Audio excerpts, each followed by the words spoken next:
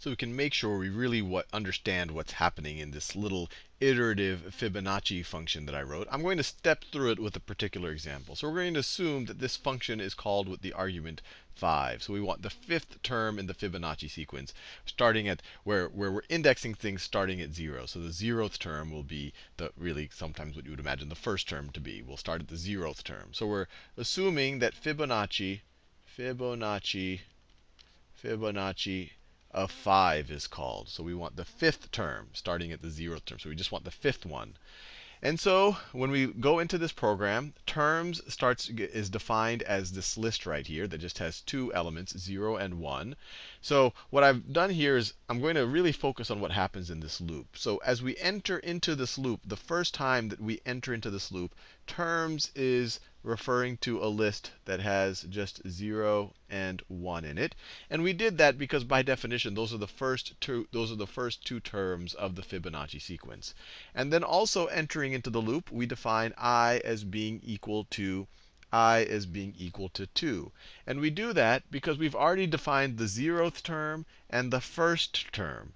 And so now we want to, as we enter the loop, we want to add the second term as we go into the loop. And then we say while I is less than or equal to n. Well, we already know that n is 5.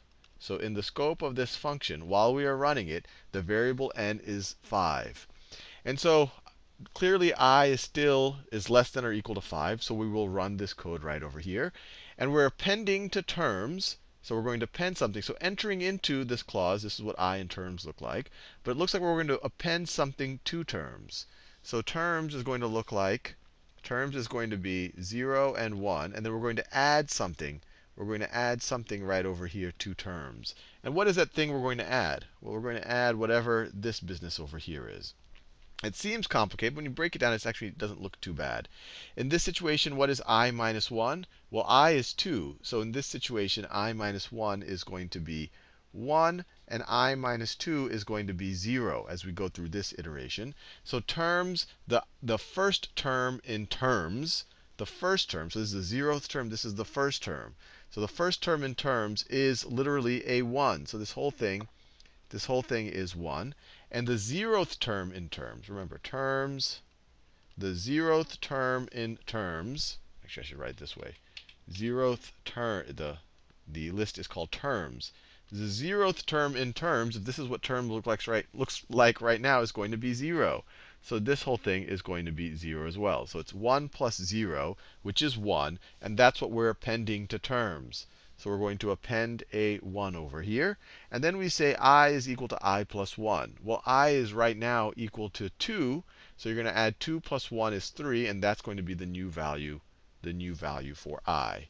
And then we go back, we loop back up to the beginning of the while loop. And we say while I is less than or equal to n. Well, now I is a little bit closer to n. It's 3 now, but it's still less than or equal to 5. So now we evaluate this again. So once again, entering into the loop, terms now looks like this, 0, 1, 1.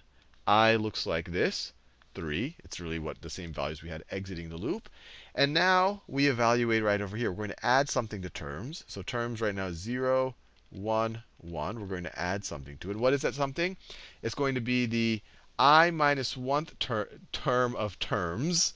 So what's the I? I over here is 3. 3 minus 1 is 2. So this right over here is now going to be 2.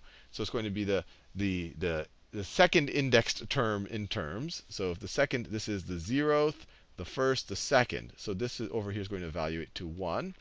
Plus I minus 2. Well, I is now 3. 3 minus 2 is 1. So plus the first term in terms. So this is the 0th term in the first term. So this is also going to be a 1 over here. So it's going to be 1 plus 1 or 2. 1 plus 1 or 2. So we're going to append a 2 to terms. That's what this does over here. And then we take whatever I was, which is I in this iteration, I is 3, and we're going to add 1 to it and redefine I to be that. So 3 plus 1 is 4, and that's the new I. Then we go again to the beginning of the loop. While I is less than or equal to n, well, I is now 4, n is still 5. 4 is less than or equal to 5. So we run this again. And once again, we need to figure out what terms of I minus 1 are. Let me write it over here since this is getting kind of messy. Let me actually clear this up because this I want to be able to read it clearly. So let me clear this. So now in this loop, let's just think about what. So now let me write it over here. Entering the loop now, I is equal to 4. I'll do that same orange color. Entering into the loop, I is equal to 4, and the terms has now been, it now has 4 elements in it: 0, 1, 1, and 2. And now 4 is still less than or equal to 5, so we do this, and we have to figure out what terms of I minus 1 is. Well, now I minus 1 is 3, right? 4 minus 1 is 3. So terms of, or the third element, not terms of, I should say the third element in terms is 0, 1, 2, 3. So it's going to be, this whole thing is going to be this 2 right over here. So we're going to take that 2. I know you can't read that. We're going to take this 2, and we're going to add it to terms, the I minus 2th terms. I is 4. 4 minus 2 is 2. The second term in terms is 0, 1, 2. It's a 1. It's a 1. It's this one right over here. So we're adding this 2 plus this 1 to now get 3. And we're taking, so this whole thing, when you add it, is 3, and we are appending it to terms. So terms was 0, 1, 1, 2. But now we are appending a 3 to the end of it. We're appending a 3 to the end of it. And then we're saying I is equal to I plus 1. I was 4. 4 plus 1 is 5. So that is what I is equal to now. It's equal to 5. Then we go to the beginning of the loop. I is now going to be equal to 5. Terms, let me write in that same color for consistency. Terms are now 0, 1, 1, 2, and 3. And then we say, well, I is less than or equal to n. N is 5. Well, 5 is still less than or equal to 5. It's equal to 5, so this still is true. So we will execute this clause. And now we have to figure out, let me clear this out again. Now we have to figure out what is terms of I, or what is the I minus 1th term in terms. So now I is 5, so it's 5 minus 1. So it's the 4th term in terms. So 0, 1, 2, 3, 4. So it is this term right over here. It is the 3.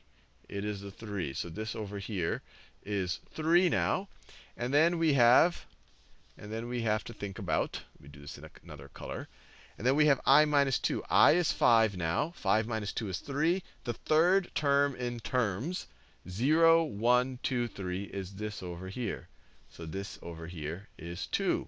So you evaluate this. You'll notice we're just adding the last two terms that we had so far. This is how we build our Fibonacci sequence.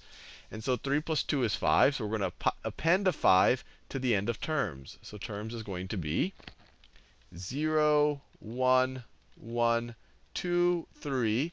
And then we are going to append a 5 to it. And then we say I is equal to I plus 1. So I is equal to 5 plus 1, or 6. I is equal to 6 now. We go to the beginning of the loop, and it says while I is less than or equal to n. Well, now I is 6, and n has been 5. 6 is not less than or equal to 5. So this says false. So we break out of the loop, and we go to, I guess, we stop running it. And then we go to return, return the nth term in terms. So remember, n was 5. So what's the 5th term if we start at 0? So this is the 0th term, 1st term, 2nd term, 3rd term, 4th term, 5th term. And we are done. And hopefully that gives you an understanding of why this worked, and also a little bit of the logic of how we wrote it. It's literally building up the Fibonacci sequence the way you would expect to. It started with the first two terms by definition. And then each time we went through the loop and it added another term, it said, hey, just the new term is just going to be the sum of the last term right now and the second to last term. And add them together, and then that will be the new term. And you keep doing that. Until you've added that nth term.